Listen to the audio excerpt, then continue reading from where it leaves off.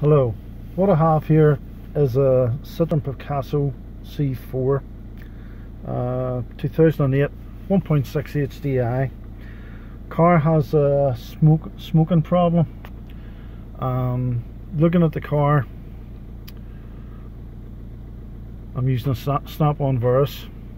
I have a Autel as well, but I found the Autel wasn't allowing me to look at some of the parameters on it for some reason. Now, two faults logged in the car is the EGR and the preheating relay. I've already had a wee bit of a look at this car, and I don't suspect the EGR electro valve to be causing the problem, although it can make a car smoky. There's other problems with this car. Going into the data of the car, under the fuel, what I have found with this car is, I'm just changing some of the parameters here. I want to look at the fuel system. One of the things I've found with the fuel system, took me a while to find this, was the injector number 3. Now, I've already replaced this injector on the car. The reason why, as you can see, it's not moving. You hold the other 3 will move, but not injector 3. For some reason, it's just flatlining.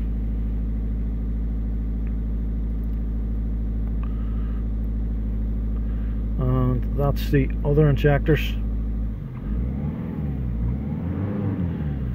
And as you can see, number 3 injector is just not moving at all. Now, the one thing that I found with this car, which led me to replacing the ECU, was because of this. I already had done a continuity check between the ECU and the injector, and it had passed the continuity test.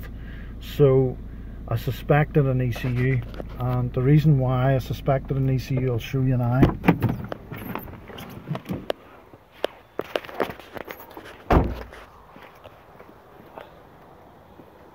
The car had a turbo replaced, and the reason why I had a turbo replaced, this is a 110 brake horsepower with a variable vane turbo.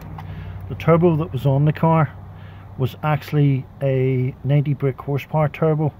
Now, from what I can see, the engine's been replaced on the car, and what I think the previous guy has done, he has not replaced the ECU, he has changed the software in this particular ECU that belongs to the car. And why I say that is, I don't want to put the guy's name on it here. There's a sticker on it, so it actually says to me that the software has possibly been changed on this ECU. So what I did, I bought an ECU off eBay. I think it was 20 quid. So I removed the immobilizer from this ECU. So I'm gonna try it. I have tried this already, and the ECU does work. At some point I will do a video on how to remove the immobilizer from an ECU. All ECUs are different, so you would have to acquire the proper software for that particular ECU. As I say, I had looked at this previously, and I had changed number 3 injector with number 2, and it made no difference. So that ruled out the injector, but also what I found in number 3 injector, there was 2 copper washers.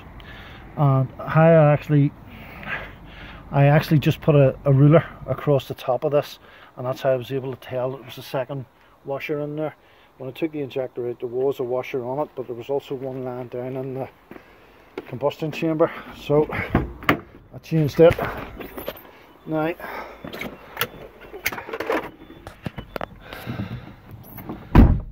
this will change the parameters of the immobilizer system on the car. Now,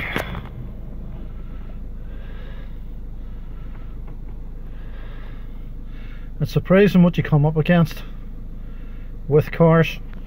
This was a car that was sold to a guy, and he bought it because the car was cheap, and it didn't turn out that cheap because it had to get a turbo, but that has it sorted, and for a £20 ECU that has this sorted as well. Somebody has put an ECU into this, but as you can see, that has now allowed that. The other thing that was the problem with this car was no power in it, but as you can see, the injectors are starting to adjust. The injectors on a Citroen, I'm okay with them going up to about 5, a difference of 5 between them. Once I go over that, I would down an injector, but the injectors aren't too bad. I would leave them at that. Possibly with the car sitting as well isn't helping, and it having that double washer which would have clogged the injector. So if this is driven for a while, I would imagine this will come more into sequence, and possibly a wee drop of fuel additive put into it.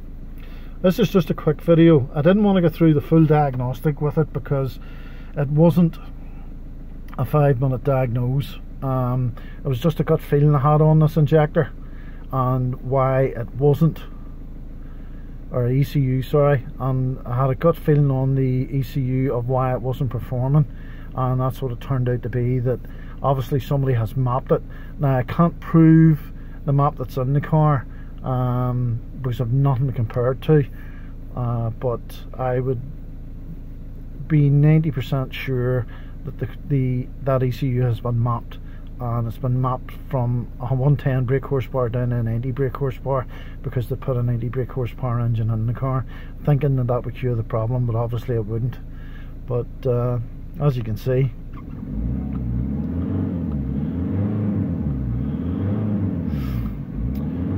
the smoke was the biggest thing on the car, but I'm just looking out the mirror of the car and I actually don't see any smoke coming out of it. There's a wee bit, but nothing compared to what was there before. So hopefully that's this sorted.